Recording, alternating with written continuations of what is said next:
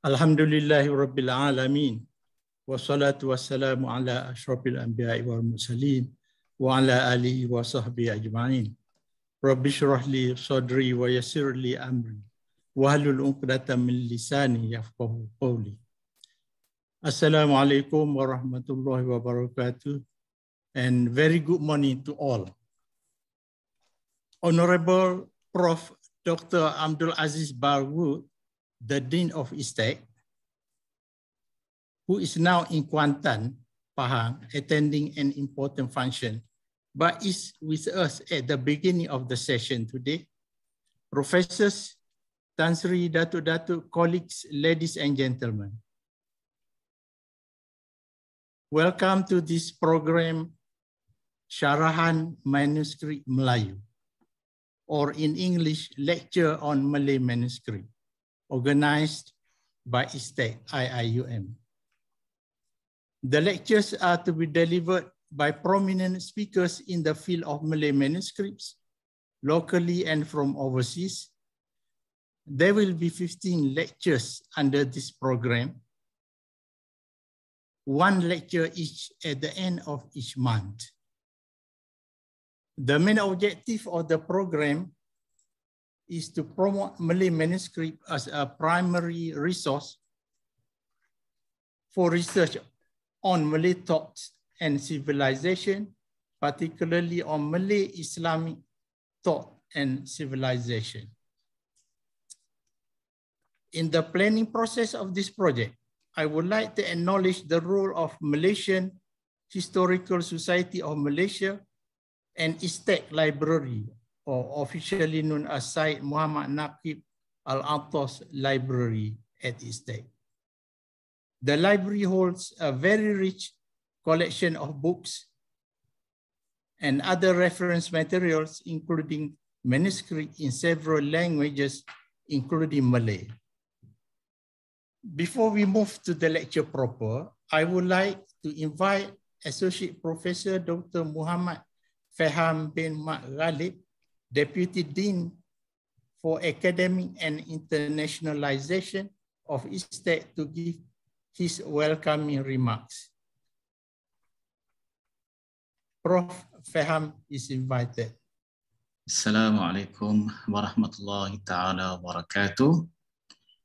And a very good morning to all.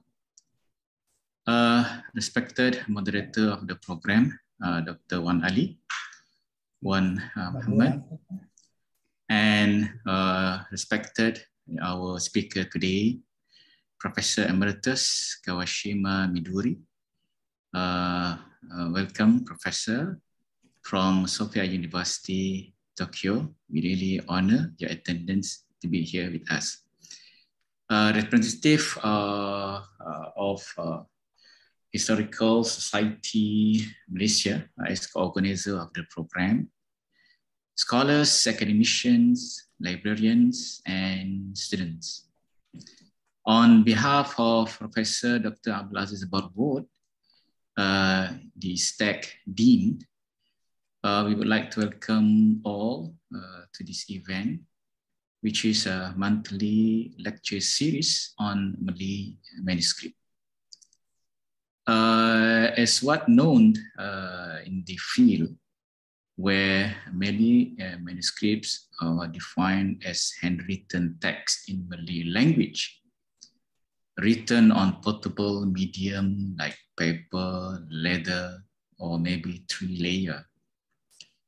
Malay manuscript is an important component of Malay civilization because it documents in writing the mind of the past Malay society. Malay civilization has passed through two major phases. The first phase, the Malay writing tradition, was strongly influenced by the Indian writing tradition. That's the first phase. And the second phase by the Islamic writing tradition. Whereas the heritage from the Indian phase was very limited, the heritage from the Islamic tradition was immense indeed. the tens of thousands of Malay manuscripts were written in the second phase. Unfortunately, those rich resources were rarely used as the objects of research, especially in our country, Malaysia. My dear professors, academicians, students, and fellow friends, in ISTAC, our library, Syed Muhammad Nuqaib Al-Abtal's library alone, we have nearly 3,000 manuscripts and over 2,000 manuscripts in microfilm format, out of which 89 written in Malay, and other manuscripts were from different languages such like Arabic, Urdu, Persian, Turkish, and Dawoodi. These manuscripts are from different collections such as Oriental Manuscript Collection from Moscow State University, School of Oriental and African Studies, SOAS Collection, British Library Collection, Pocock Collection, Helmut Ritter Collection, Ghazi Huzrif Bey Collection. For your information, our library, with the support from Islamic Religion Council Wilayah Persekutuan, or in short, Jawi or Mawid, has initiated a project on digitizing these manuscripts and offer the service for free to the registered library users of the institution. Currently, more than 2,000 manuscripts have been converted into digital format and made available to them at their fingertips. We in ISTAC welcome researchers, academic community to take benefit of these manuscripts by studying them and uncovering the knowledge embedded in them to understand the development of thought, culture, heritage, civilization during the period they were written. ISTAC concerned the study of Malay manuscripts as it is one of the dimensions of Malay Islamic civilization and modern world, which is ISTAC niche area and research interest. Hopefully, through this program, it could contribute towards publicizing Malay manuscripts to academic community, not only in the region, but in the whole world at large. We welcome those who are interested in pursuing their postgraduate studies at master or PhD levels in this specialty to join our institution and contribute to the academic arena accordingly. You are more than welcome, as the direction of the institute currently is to increase number of students intake. We are targeting 200 students by 2023 year-end, inshallah. My dear audience, we like to thank all parties for working together with us and facilitating this program till the end of this monthly lecture series.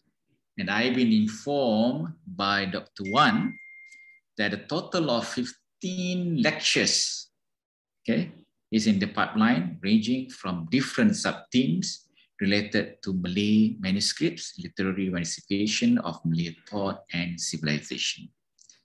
Our today's event is the first focusing on Malay manuscript collection sub-theme.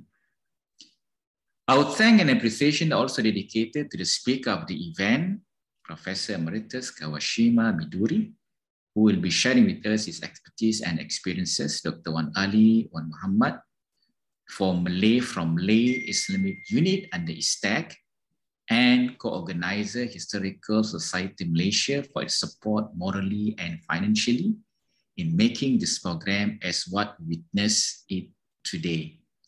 On behalf of ISTAC, representing the Dean, we would like to affirm our assistance and support for any activities, research, publication pertinent to Malay Islamic thought and civilization.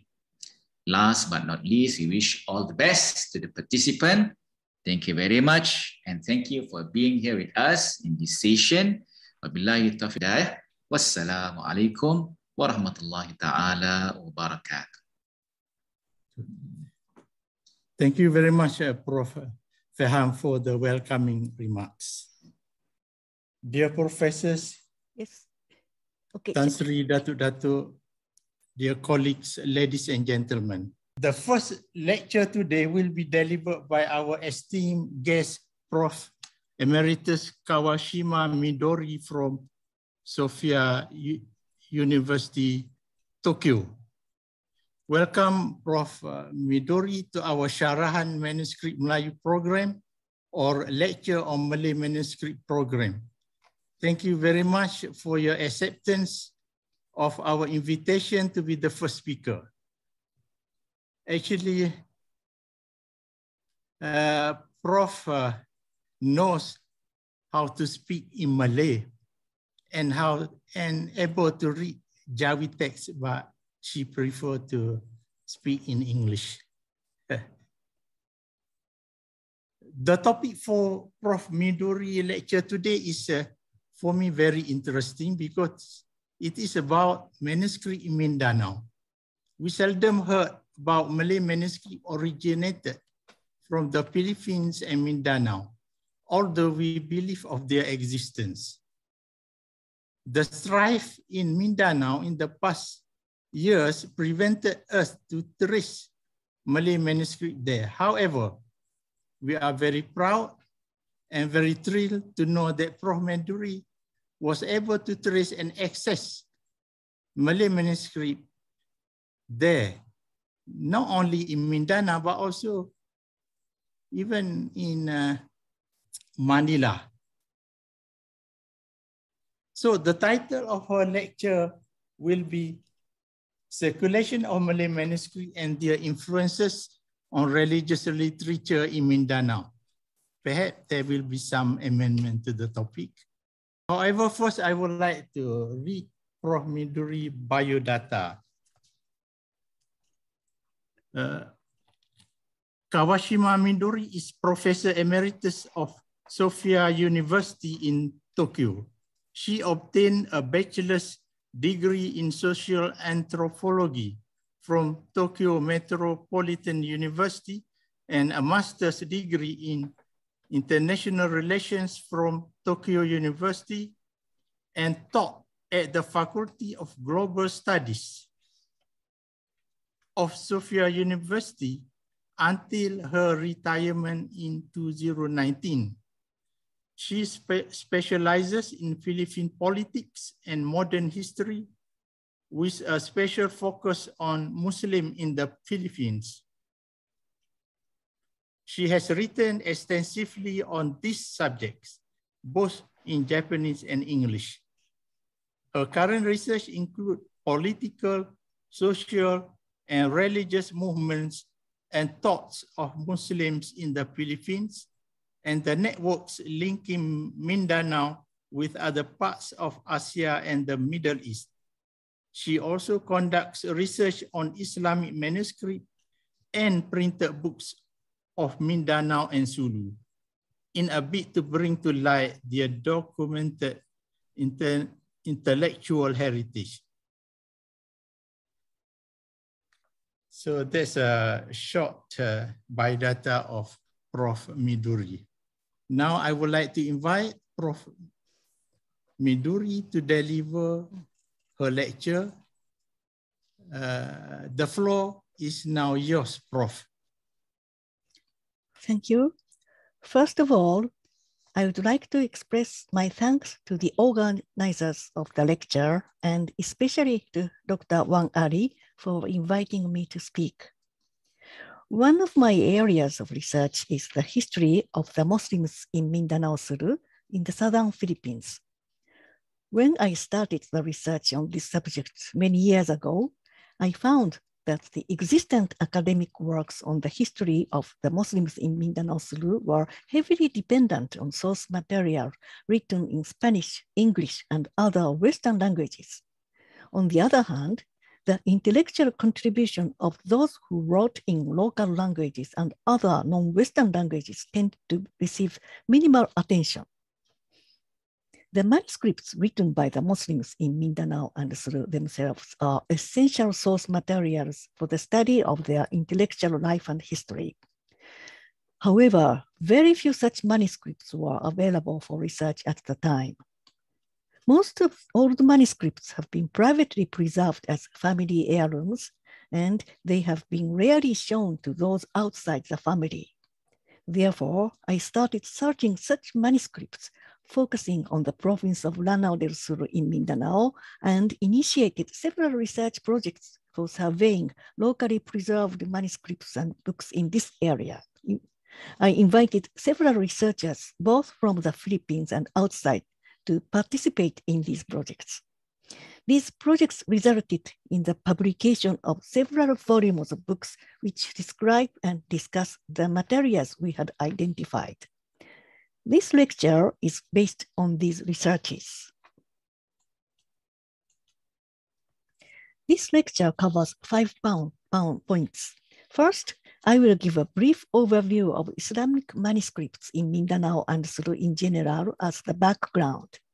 Second, I will illustrate the characteristics of the manuscripts of Mindanao and their importance as the rich mine of information, showing several images of manuscripts from the Sheikh Mohammed Said collection in Lanao del Sur.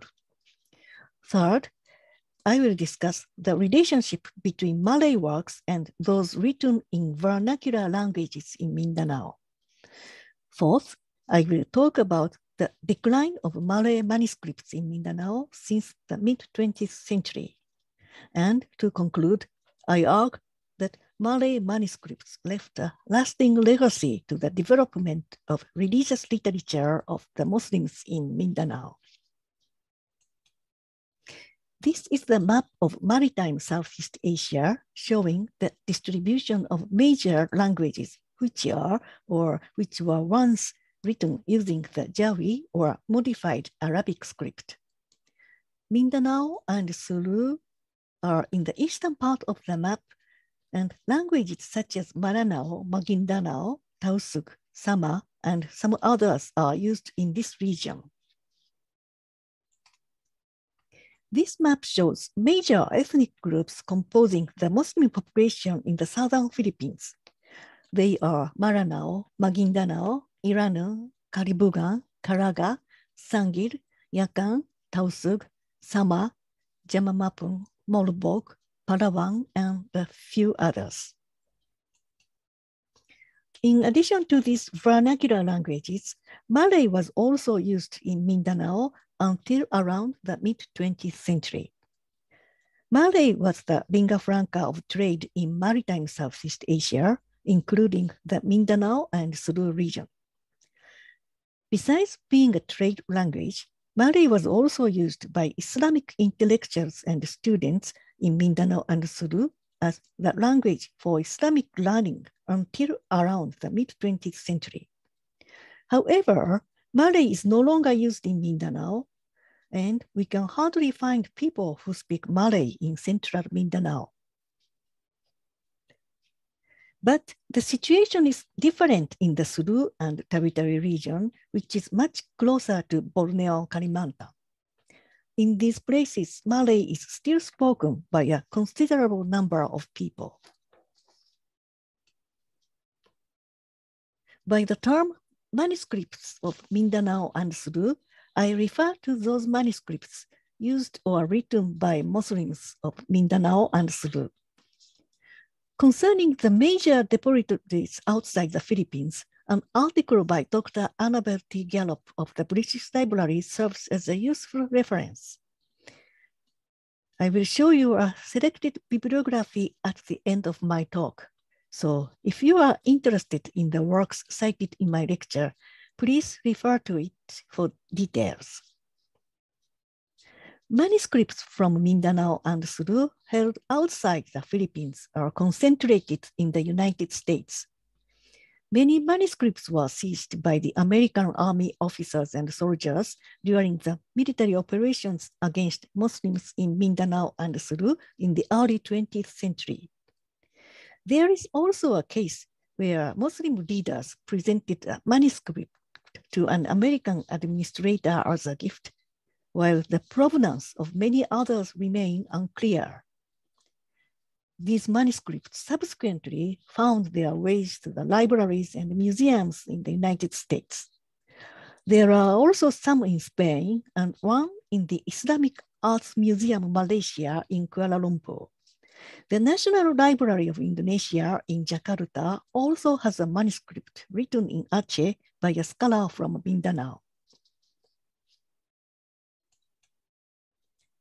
Manuscripts of Mindanao Sulu which remain in the Philippines include a Quran manuscript, which is held and exhibited at the National Museum of the Philippines in Manila. This manuscript is named Maradika, which means freedom in Maranao. It is also known as the Quran of Bayan because it belonged to the leaders of Bayan, a town in Lanao del Sur in Mindanao. This Quran manuscript has a remarkable story. It was copied by Tuan Muhammad Said, who is also known as Haj Sabinidayan, during his Hajj journey in the early 19th century. This Quran manuscript was inherited by his descendants in Bayan and used by the people of Bayan. Therefore, it is known as the Quran of Bayan. This Quran manuscript was captured by an American surgeon after the Battle of Bayan and brought to the US. I will talk about this Battle of Bayan later. This Quran manuscript was returned to the Philippines in 1980, and it was declared as a National Cultural Treasure of the Philippines in 2015. However, most of the manuscripts of Mindanao Sulu are privately preserved in family collections. Dr. Samuel Tang, a prominent Filipino historian from Sulu who passed away recently, and Dr. Munap Hairola, also from Sulu, surveyed several depositories of manuscripts in Holo, Basilan, and Tawi-Tawi, and published a series of books describing the manuscripts in these collections. In Mindanao, I conducted a survey of a collection of Sheikh Muhammad Said bin Imam Sabayan in Marawi City with Dr. Rabi Ruarun of Mindanao State University, Dr. Oman Fatrahman of Sharif Hidayatullah State Islamic University in Jakarta, and Dr. Elvan Nurutawab of State Institute of Islamic Studies, Metro Lampung in Indonesia, and compiled an annotated catalogue of the collection with essays. Dr. Annabel Gallop also contributed an article on manuscript arts to this volume. As I have worked on this collection for many years, I have become familiar with the contents, provenance, and other details of the manuscripts in this collection. Therefore, I mainly use them in this lecture. In addition to this, we have also surveyed some other manuscripts in a few other collections in Lanao del Sur and published a few other volumes dealing with them. In recent years, there is a rising interest in Islamic manuscripts of Mindanao and Sulu, and several researchers belonging to a younger generation are now engaged in searching and surveying other collections of manuscripts in Mindanao and Sulu. The languages used in manuscripts in Mindanao and Sulu are Arabic, Malay, and vernacular languages such as Tausug, Maguindanao, Maranao, Yakan, and Sama, which are written in the modified Arabic script. The use of two or more languages in a single manuscript is the rule rather than the exception. For example, some manuscripts contain several texts written in different languages. Arabic texts with interlinear Malay translation are not uncommon. There are also works in which an Arabic passage is followed by its Malay translation. There are also Arabic works with Maranao interlinear translation. It is not rare to find notes written in a language different from that of the main text. This is the statistics of the language, or the combination of the languages used in the 37 manuscripts in the Sheikh Mohammed Said collection. These manuscripts were written during the period from the mid-18th to the mid-20th century. 20 volumes, or slightly over half of the manuscripts, are written entirely or mainly Malay. Manuscripts which are written entirely or mainly in Arabic amount to 11 volumes, comprising about 30%. There are 2 volumes in which Arabic and Malay are used in almost equal amounts, comprising 5%. 4 manuscripts are written entirely or mainly in Mindanao, composing about 10%. Therefore, we can say that Malay is predominant, followed by Arabic, and then by Mindanao. There are a couple of other smaller collections we have surveyed. Although detailed statistics are yet to be taken, the proportion of the use of Arabic seems to be higher in one of the collections, because fiqh or Islamic jurisprudence works predominate in this collection. As each collection has its own characteristics, we should not generalize from the case of the Sheikh Mohammed Said collection.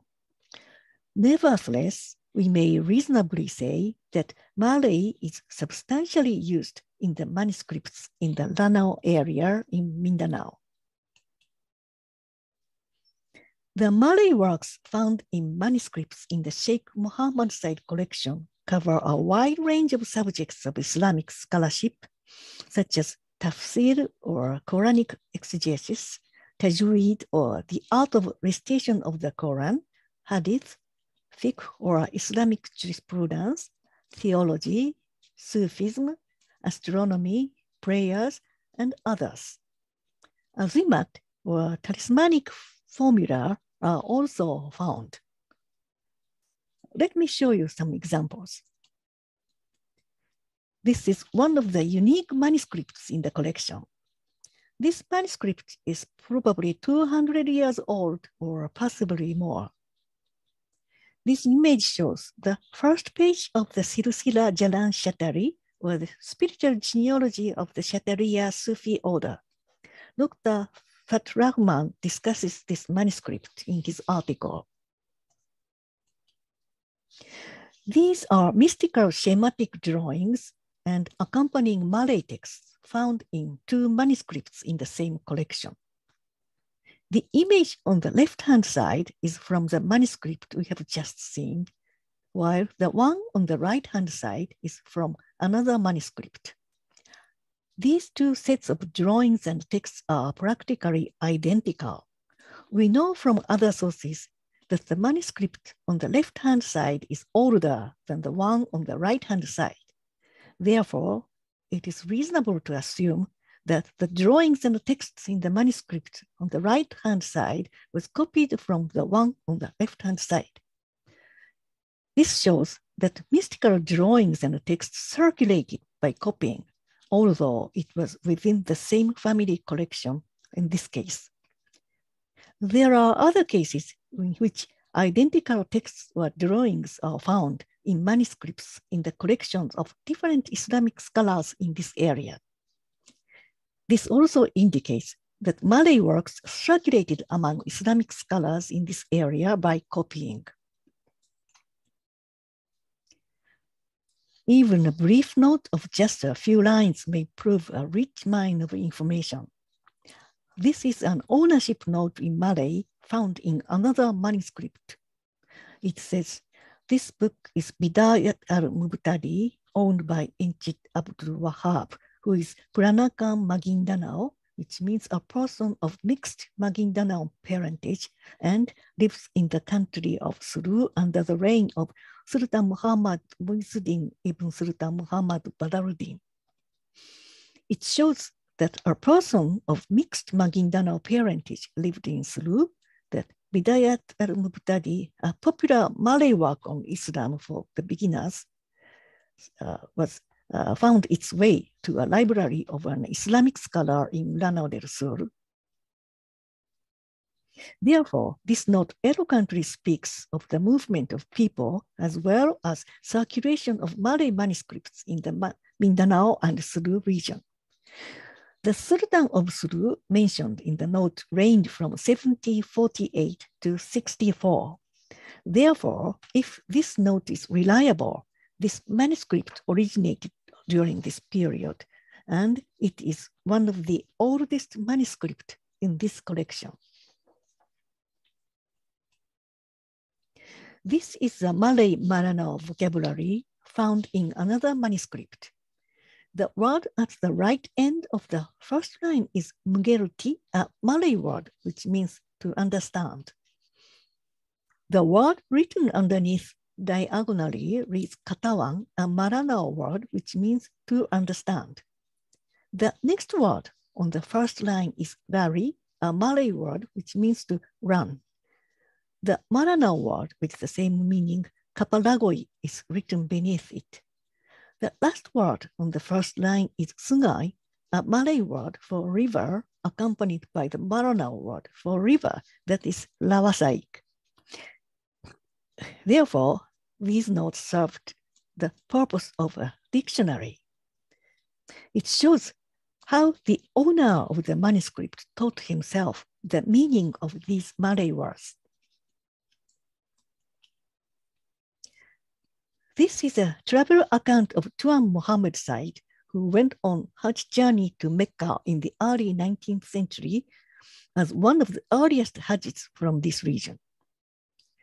He is the same scholar I mentioned earlier who copied the illuminated Quran manuscript Maradika during his Hajj journey. This travel account is written in Malay and gives an account of his voyage from Hudaida to Jeddah, a shipwreck he suffered on the way, and his arrival at Jeddah, and finally Mecca in 1804. The text of this travel account is presented with a translation in the annotated catalogue of the collection. This is a Malay tafsir or Quranic exegesis, which covers the first 4 chapters of the Quran. The Quranic verses are written in red, followed by explanations in Malay in black ink. This tafsir is discussed by Dr. Nurtawab in a chapter of the catalogue of the collection. This is a compilation of hadith in Arabic with interlinear Malay translation. Under the Arabic text is added Malay translation. On the right-hand page, the Malay translation is further accompanied by Mindanao translation in different handwriting and ink. This shows that the contents of the Arabic work was understood through the intermediary of Malay translation, which was further translated into Mindanao for those who do not understand Malay.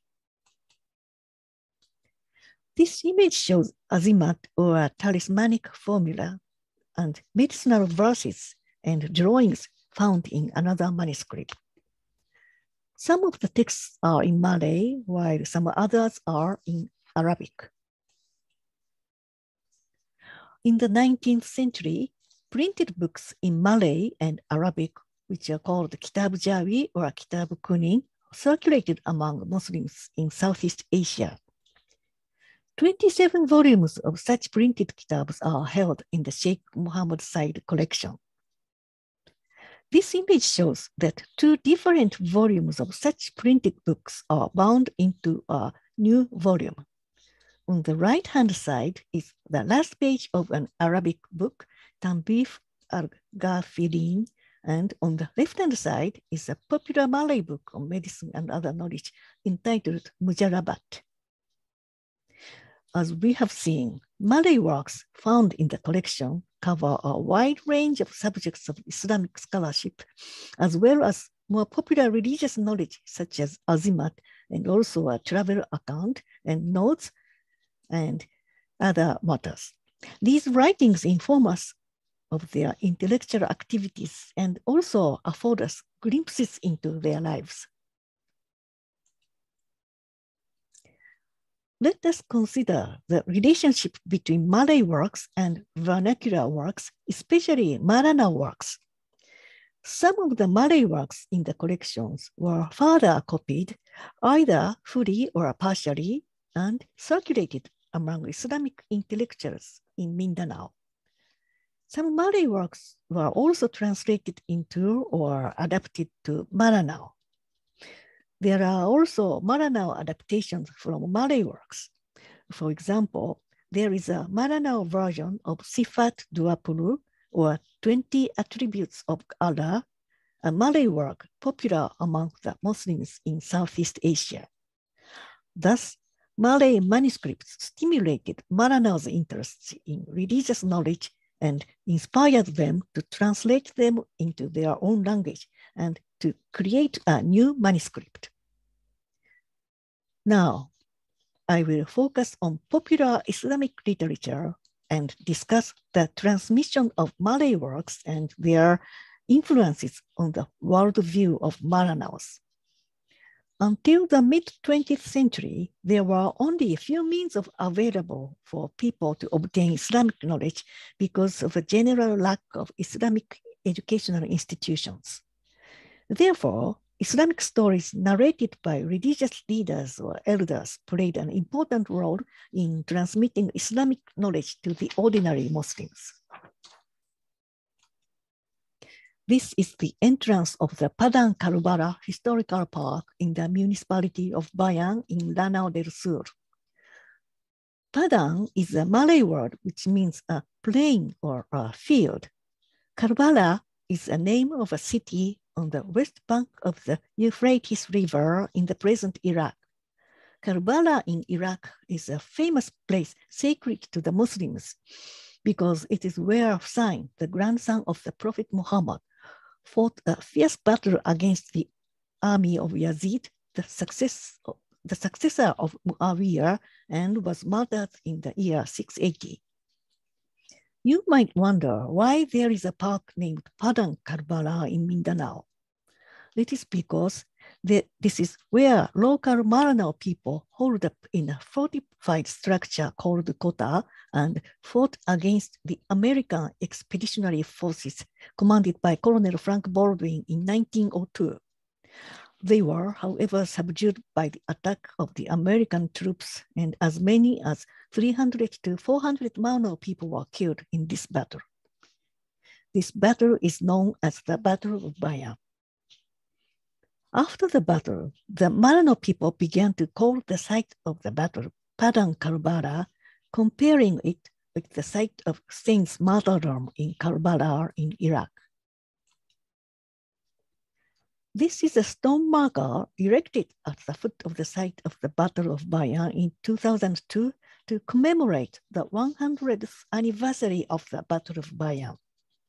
The inscription says, "On this sacred ground in Padang Karbala lie the remains of hundreds of martyred noblemen from the Sultanate, whose heroic defense against the American expeditionary forces from May 2 to 3, 1902, signal the beginning of the Moro-American War from 1902 to 1915.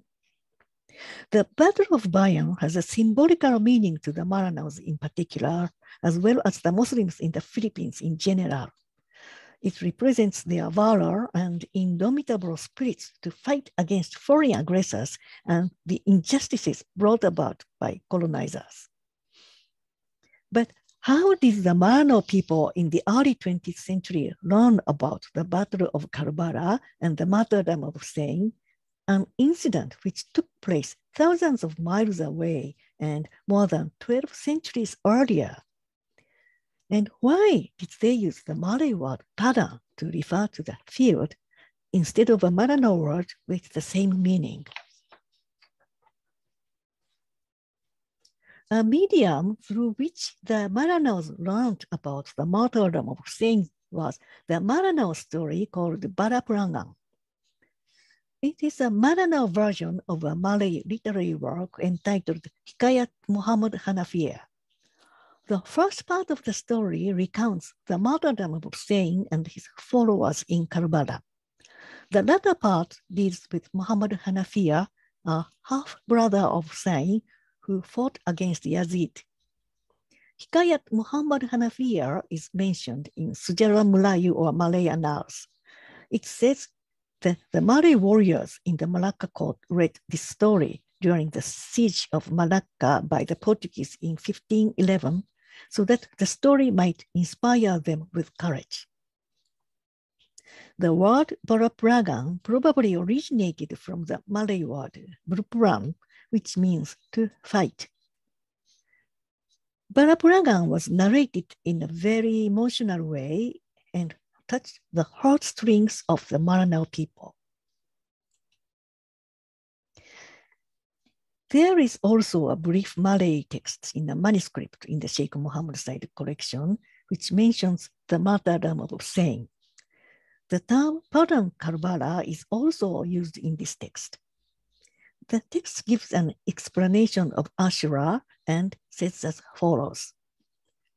Oh, all Muslims and believers, do not forget those who died as martyrs in the way of God at Padang Karbala, or the field of Karbala.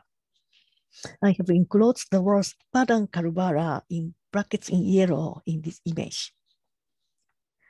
The author of the note appears not to forget this tragedy. This manuscript originates during the period from the mid-18th to the late 19th century. Therefore, it is clear that the martyrdom of Hussein and the term Padang Karbala had been known to the Maranaos by the time the Battle of Bayan took place in their own land in 1902. This is a note written in Maranao by Sheikh Muhammad Said bin Imam Sabayan, the former owner of the collection, on a blank sheet of paper attached to a Malay printed book and bound into a volume. It mentions the Battle of Bayan. Year 1322, which should actually read 1320. This is when the killings at Padang Karbala in Bayan took place, 1902, Hijrah, 1322, May 2. I have underlined the words Padang Karbala in the image. This note is dated 1963. It said that Sheikh Muhammad Said bin Imam Sabayan was 61 years old at the time. It means that he was born in 1902, the very year the Battle of Bayan took place, or possibly the year before. This brief note shows that the killings in the Battle of Bayan were deeply engraved in the collective memory of Maranaos, including this Islamic scholar. It is certain that he left a record of this tragic incident so that the coming generations of Maranaos would not forget it. Therefore, this note is intended to his descendants who would inherit the book. The Malay book to which this note was attached physically served as the medium of this message. The Sheikh Muhammad Said collection also has a copy of a Malay lithographed book of Hikayat Hanafiya published in Bombay. Although the book is undated, it was probably published during the period from the late 19th to the early 20th century. It shows thus that this Malay story was also circulated in Lanao del Sur through a printed copy. The term Padang Karbala is also used in this Malay story to refer to the place of the battle and the martyrdom of Hussein. Let's look at the relationship between Malay works on Islamic eschatology and a Maranao work with similar contents. The three Malay works, namely a Malay version of Dakai Akbar fi Dikrar Jannah, translated by Linga, Akbar Akhira by Nuruddin Raniri, and Kashful Gaibiya by Zainul Abidin bin Al-Fatani, these three works have similar contents. There is a Maranao story called Kabarol Akirat, which deals with similar topics. This diagram compares the structures of the three Malay works and the Maranao work Kabarol Akirat. The three Malay works have similar structures. On the other hand, the structure of Kabarol Akirat is different from those of the Malay works, although it contains some accounts similar to those in the Malay works. These are accounts of hell on the Judgment Day, the creation of the universe from light of Muhammad, and the description of paradise. However, Kabarol Akirat has several sections or accounts which are not found in the three Malay works. This indicates that the Maranao story, Kabarol Akirat, is not a mere translation of these Malay eschatological works. Instead, it consists of various accounts taken from several different sources, which are compiled into a single work. This is a schematic diagram representing the relationship between three Malay works and Maranao works on similar topics. Based on the comparative analysis of their contents, I argue that the three Malay works on eschatology provided sources for Maranao works. However, the author of Kabarol Akirat adapted various pieces of accounts or episodes from other sources and adapted them to the needs and tastes of the Maranao people. By doing so, they were able to bring the teaching of Islam closer to the ordinary people who are not specialists in Islamic studies and who do not understand Malay.